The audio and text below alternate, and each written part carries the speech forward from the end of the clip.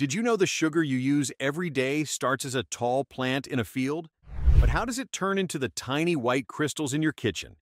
In this video, we will go inside a big sugar factory to see how it's made, from cutting the sugar cane to turning it into sweet crystals.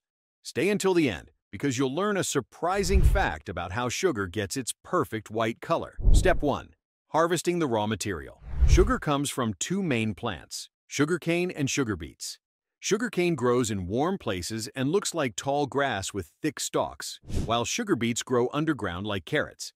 When the plants are ready, farmers use big machines to cut them down quickly. For sugarcane, the machines chop the stalks into smaller pieces and remove the leaves. For sugar beets, the machines pull them from the ground and clean off the dirt.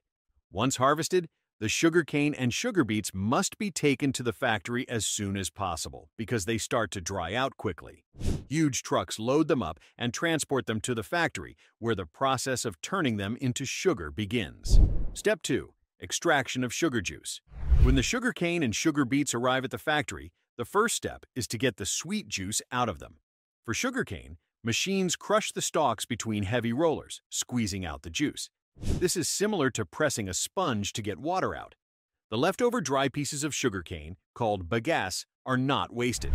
They are often burned to produce energy for the factory. For sugar beets, the process is a bit different. The beets are sliced into thin strips and soaked in hot water. This helps dissolve the sugar inside the beets, turning the water into a sweet juice. After this step, the juice from both sugarcane and sugar beets moves to the next stage. Step 3. Purification and filtration. The sugar juice from the sugarcane and sugar beets is not yet clean. It still has dirt, plant fibers, and other unwanted things. To clean it, the juice is first heated and mixed with lime, a special type of powder. This helps remove impurities and makes the juice clearer. Next, the juice passes through special filters that trap any remaining dirt and solid particles. After filtering, the juice looks much cleaner, but it is still a liquid. At this stage, the juice has a light brown color because it still contains molasses, a dark, sticky syrup. Step 4. Evaporation and crystallization. Now that the sugar juice is clean, the next step is to remove most of the water and turn it into sugar crystals.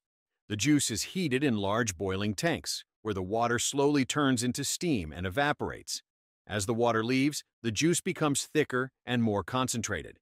When it reaches the right thickness, tiny sugar crystals start to form. To help this process, the factory adds small seed crystals, which act like starter points for more sugar to grow. The liquid is then carefully cooled and stirred, making the sugar crystals grow bigger.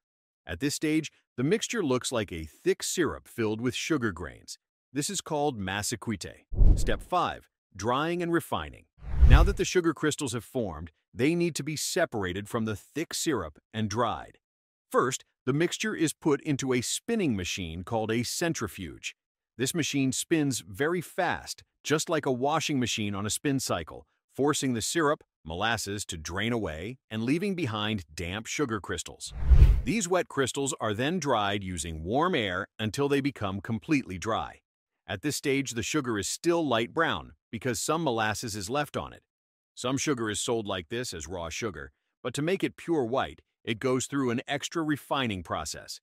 The raw sugar is dissolved in hot water and filtered to remove the remaining molasses and impurities.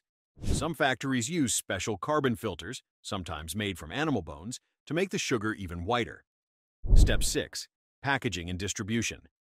Now the sugar is ready to use, it needs to be packed and sent to stores. First, the sugar is stored in huge silos, large storage tanks, to keep it fresh. From there, machines move the sugar onto fast conveyor belts that fill different types of packages. Some sugar is packed into small bags for home use, while other sugar goes into big sacks for bakeries and factories that make sweets, bread, and other foods. The packaging machines weigh, seal, and label each bag automatically to make sure every package contains the right amount of sugar. After packing, the bags are stacked onto pallets and loaded onto trucks. These trucks then deliver the sugar to supermarkets, restaurants, and food companies all over the world. This is how sugar is made in factories. Do you prefer raw sugar or white sugar? Let me know in the comments. If you like this video, don't forget to hit the like button and subscribe for more amazing factory process videos. Thanks for watching and see you in the next video.